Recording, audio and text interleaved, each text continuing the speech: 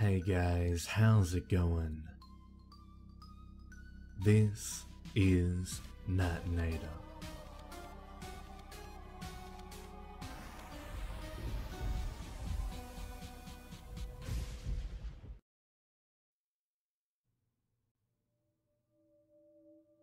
We all have that one story, don't we? The one you grow up thinking about, but never actually grow the balls to tell anyone. Well, this is my story. I don't know what I'm hoping to accomplish by telling you. Maybe I'm just looking for someone to tell me that I'm not insane. Or maybe once I put it on paper it will... Hell, I don't know. Just someone read this. Just please. Let me give you a little background. 20 years ago when I was 8 years old, still living with my mum, my friend Dave and I decided that we would brave the house. Now, the house was an abandoned 2-story home that had been empty going on 10 years, save for the occasional drug abuser that would sleep in it. However, that's not what made this particular house special. The standing rumor is what made it interesting. For as long as I can remember, adults in my neighborhood had told us, the children, that it was haunted. I'm sure it was just their way of getting us not to play in it though. Regardless of that, the house had a sort of ominous aura that hung around it. Just looking at that decaying building would give you the shivers. Although despite our inherent fear of the place, Dave and I decided we would explore this house. We would become legends in our own right. At least, that's what we hoped. It was Tuesday all those years ago, well past midnight, and both of our parents had fallen asleep. The two of us decided we would sneak out. You know, use the night as our cover.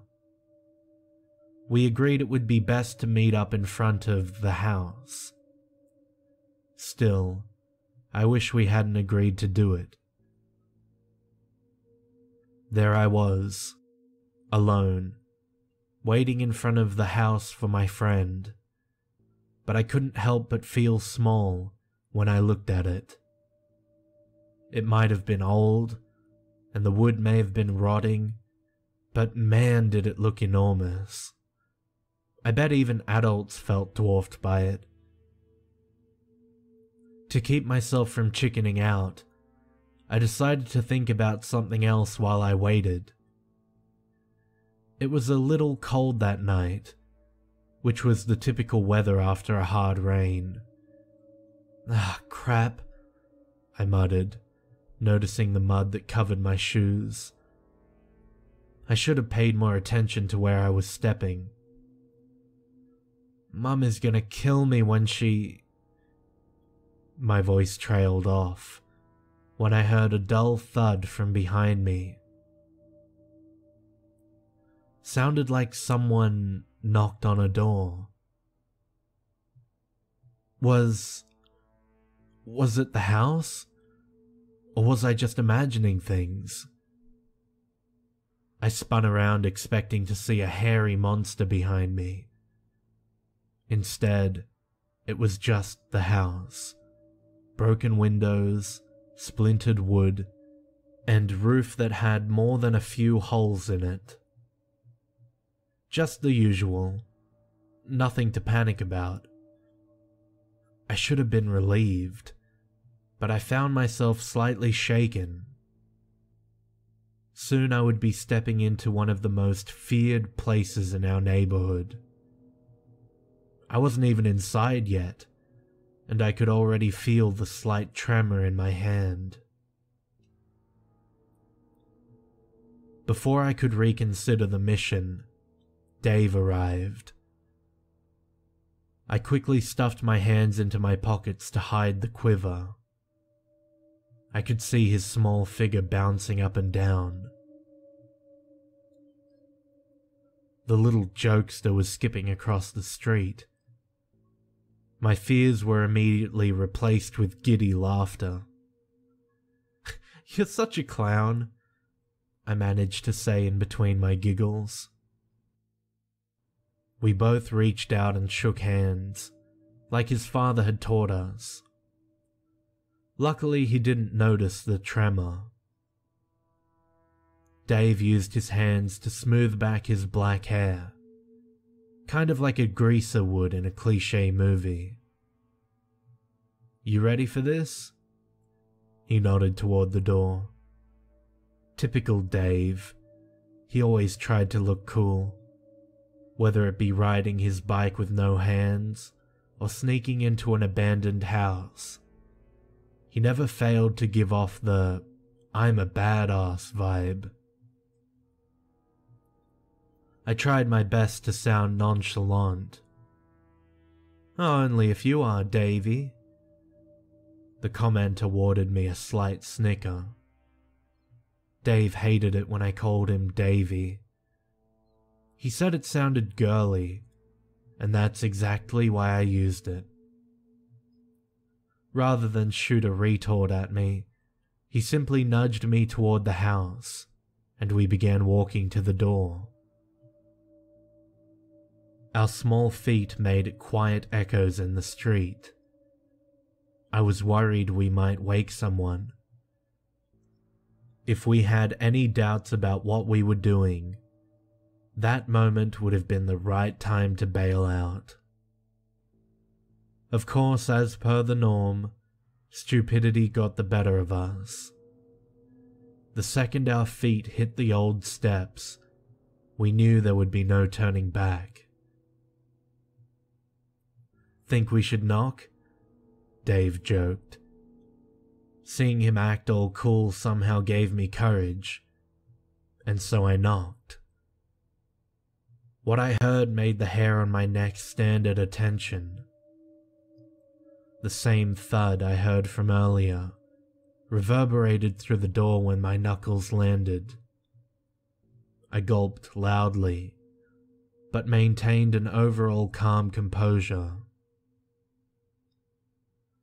The two of us breathed in deeply, turned the doorknob, and pushed the door open. We received a long, drawn-out creak as payment. I thought I was going to pee my pants, and Davy looked like he was about to shit a brick. Somehow, we managed to keep our undies clean. It was dark. Real dark.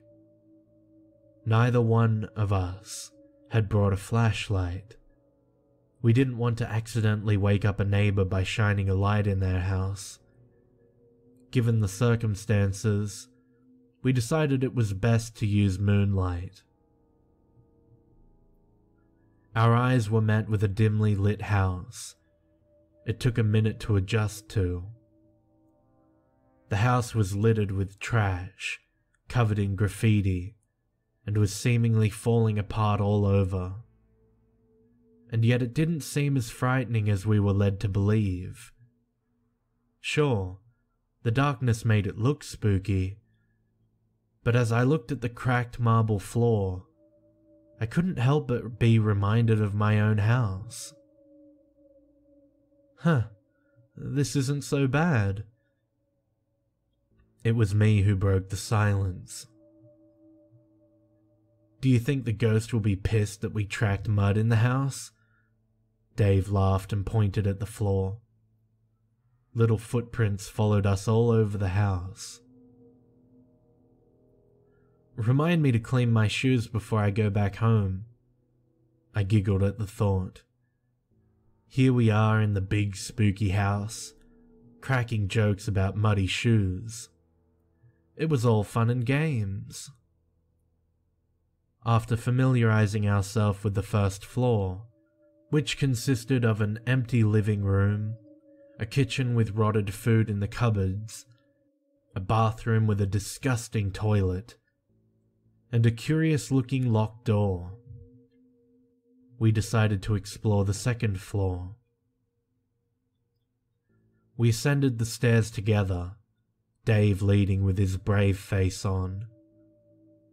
The wooden stairs were old, much like the rest of the house, and each step left us wondering if it would collapse beneath us.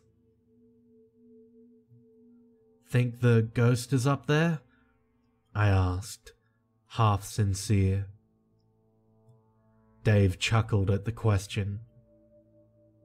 "Ghosts probably aren't even real."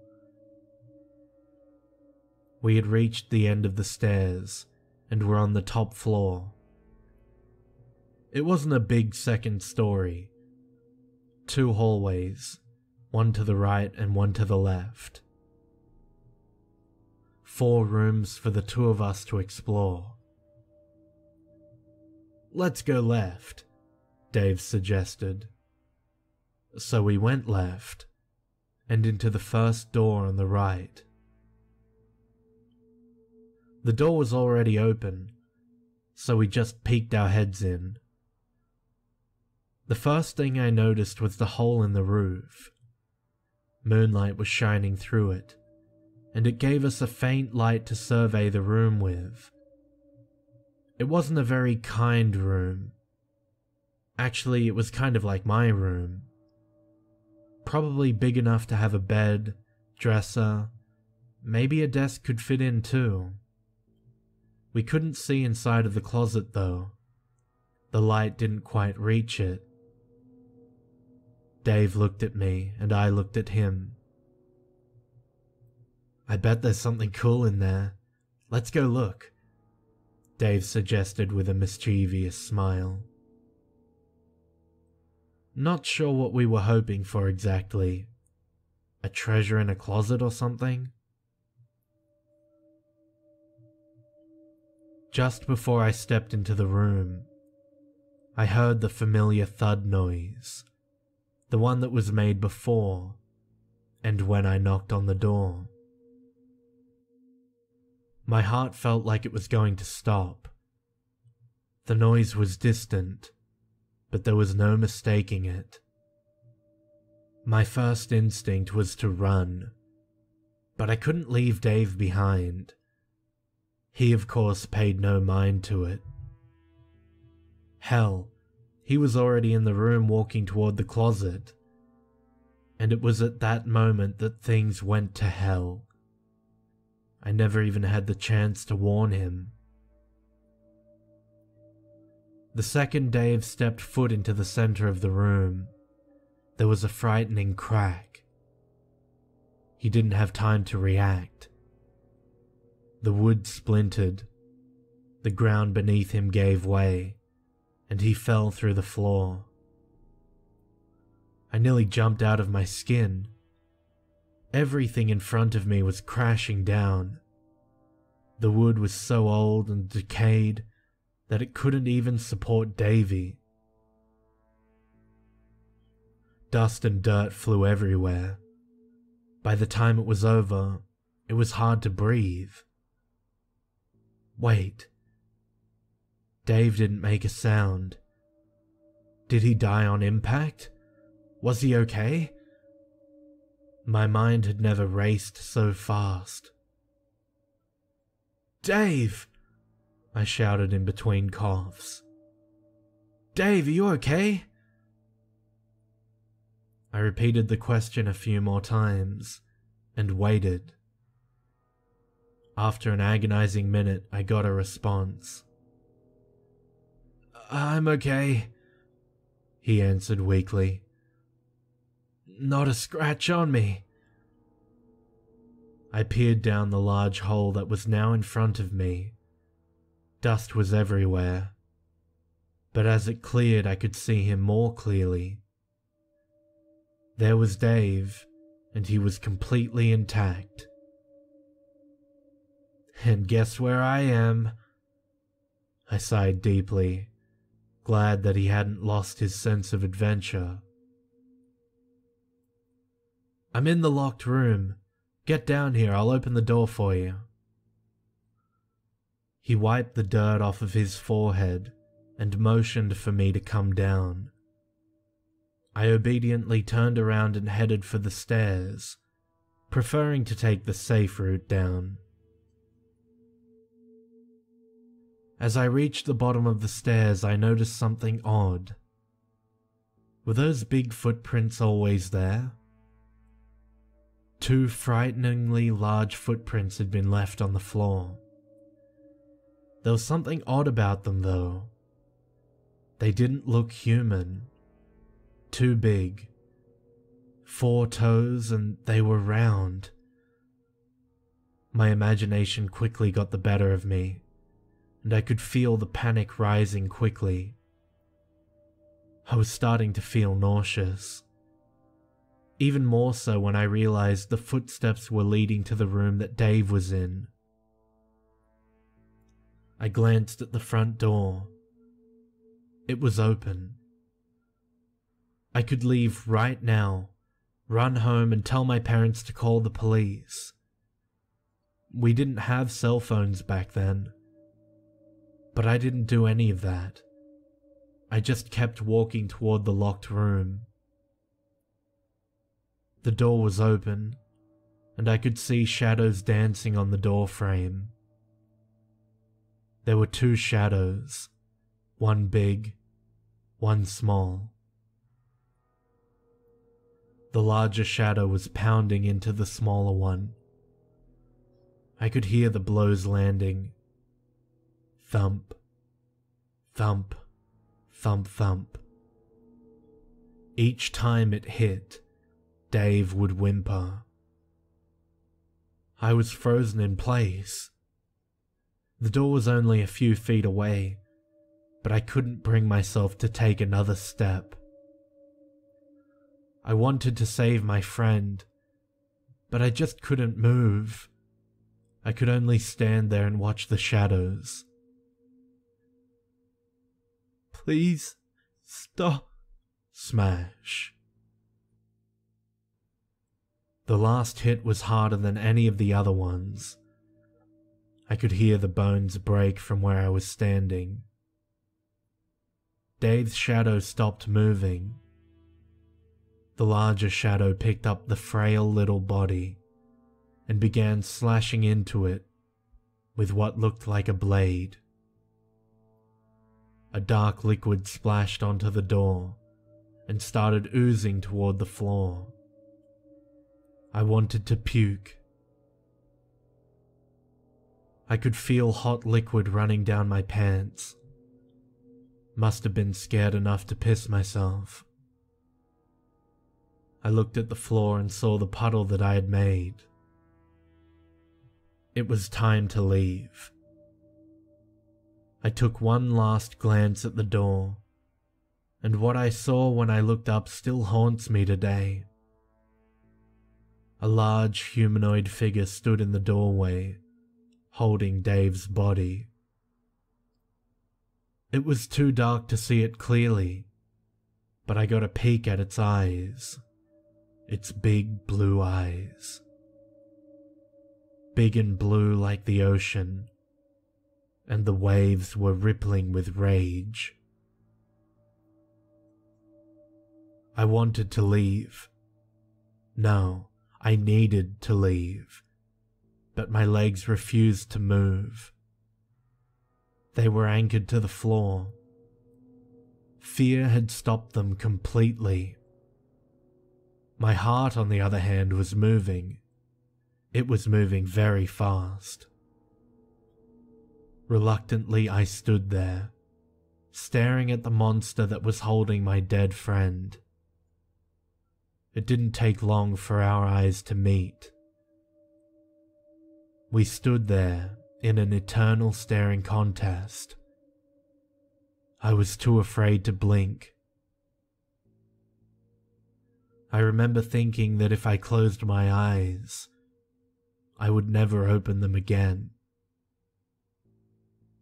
It was only after 2 long minutes that I could finally feel my legs again. so I slowly took a step back. The monster mimicked my movements by stepping forward each time I took a step back. My heart sunk when I realized what it was doing. Every molecule in my body was telling me to turn around and sprint. But could I really outrun this monstrosity? No, there was no way. I decided to keep my pace, buy myself time until I got to the door. Once we reached the living room, it dropped Dave, outstretched its arms toward me, and grinned. It was the single most wicked thing I had experienced in my life. The monster's grin, from corner to corner, reached both of its eyes. His teeth were long, white, like a shark. We were almost at the door, but he was no longer mimicking my steps. For each step I took, he took two. Step by step, he was closing the gap. The moonlight from the window shined on his outstretched arm. Its hand was human-like, only there was something off about it. The nails were long, the skin was rotted, and some of the flesh looked like it had been scratched off. It was enough to make me dizzy. Soon, I could hear it breathing. Each breath was labored. It was almost wheezing. One more step, and I would see its entire body in the moonlight. I didn't want that. The thought alone was enough to make me turn, grab the doorknob, throw it open, and rush out of the house. I didn't dare look over my shoulder until there was some distance between the two of us. I expected to turn around and see the monster lumbering after me, but surprisingly it wasn't. The monster never came out of the house. It didn't chase me down the street. It didn't rip me to pieces. It just stood there, on the porch, waving goodbye. Its malformed hand slowly rocking back and forth, with the same deranged smile on its face. A few days later, when the police report was made public, my parents told me that the monster was just a hobo on drugs. The police had found Dave's body next to a dead homeless man. Apparently, he had overdosed shortly after I had left. I tried to tell myself that I was just imagining things, and that there was no monster. But I don't know what to believe. I've been thinking about it a lot lately. I can't get that fucking smile out of my head. I'm done with this. If I write any more, I'll start having nightmares again. Food's here anyway. I just heard a knock at the door.